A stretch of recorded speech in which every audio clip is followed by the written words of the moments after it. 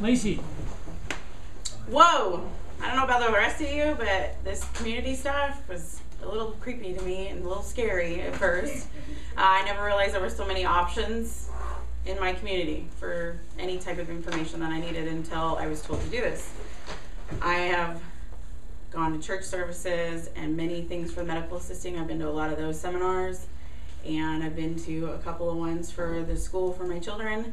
So the three that I have chosen are the sexual maturation of 5th graders, and the other one is developing expertise in vaccine management and administration, session B, that's the second session. And then the third one was my Toastmasters in Lakewood. So this one, I listened to Bethany Ryle, the RN, and she came in and talked to all the parents of 5th and 6th graders. 6th graders didn't matter to me because he's only in 5th grade. So they went ahead and told us about the video that they were going to be showing students, both boys and girls, that they were going to be splitting boys into one room, girls into another room, and showed us the video. And she was very open and very warm and welcoming, which is something that I really enjoyed. Her body language was great, and so was her eye contact.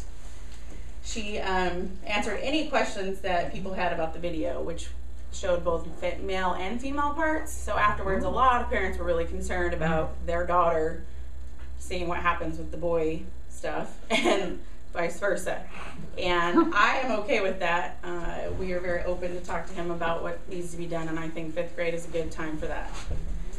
So that's the one thing I really truly liked about her, was just the openness about it and saying that feel free to ask any questions, talk to your teachers. They're the ones that are going to be doing the education. He has yet to have it, but it will happen between now and the end of the school year. Then I went to the vaccine clinic. I went to 2 of them. I went to that one on February 23rd, which is session B, and I found out that over $15 million is wasted in vaccines every year in the United States due to people not properly putting them in the refrigerator, horrible shipments that are being brought in and people are stuffing them over in the copy room, and they need to be refrigerated immediately. They're $88 a vial. Imagine an entire box you have to throw out. Also, people not properly checking the temperature on ones that need to be in the freezer and the refrigerator. And some MAs go and give those shots, and you don't know that your child's vaccinated or you're vaccinated, or your depot shot didn't work because of people not paying attention and not admitting fault. So sometimes people have babies when they thought they were protected. Cindy Smith was very good, very well organized. She had a PowerPoint running the entire time with flash information. She handed everybody a slideshow printout of the PowerPoint in our portfolios. We all got certified when we were there for vaccination seminars. I thought that was very interesting information to find out, and actually scared me a little bit because I have given them all their shots from childhood on up, and at any point they may not be vaccinated for chickenpox. They may not be protected for hepatitis B if somebody didn't tell us that it was expired or they didn't put the proper diluent in with the mixture. So that really woke up my eyes, and I'm glad I was able to attend that community speech. And lastly, I went to Lakewood Toastmasters on Tuesday.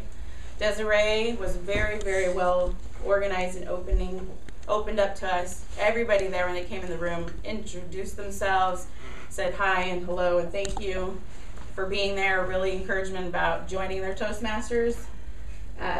Topic was on dogs, the theme of the day, so a lot of information on dogs. And I found that to be kind of exciting and easy for me to go into because I have 2 dogs myself. And the table topics were about dogs, so I went ahead and took a table topic and went up there, and they said they were pretty impressed that a newbie person was willing to go up there and talk, and I had to talk about, is it okay to crate your dog, or would you like them to rather sleep in your bed or your child's bed? I, of course, went for sleep with the dog because I wouldn't put my kid in a crate, and I wouldn't want to sleep in a crate, so why should my dog? But so I really liked her, and I thought that, you know, even though she read a lot of notes and the guy called her out on I don't know how many ums while she was there, she was still really up and going and did a really good job. So now that I've talked to you about sexual maturation, I did read a book called Sex, Puberty, and All That Stuff by Jackie Bailey. Has a lot of good sections of just for boys, just for girls, about dating, crushes, and all that. So I would suggest checking out that book if you have a child that possibly needs some information and may not want to ask you all the questions. With the vaccine, I went and visited that one and got the information, and there's a book called The Vaccine Book, Making the Right Choice for Your Child by Dr.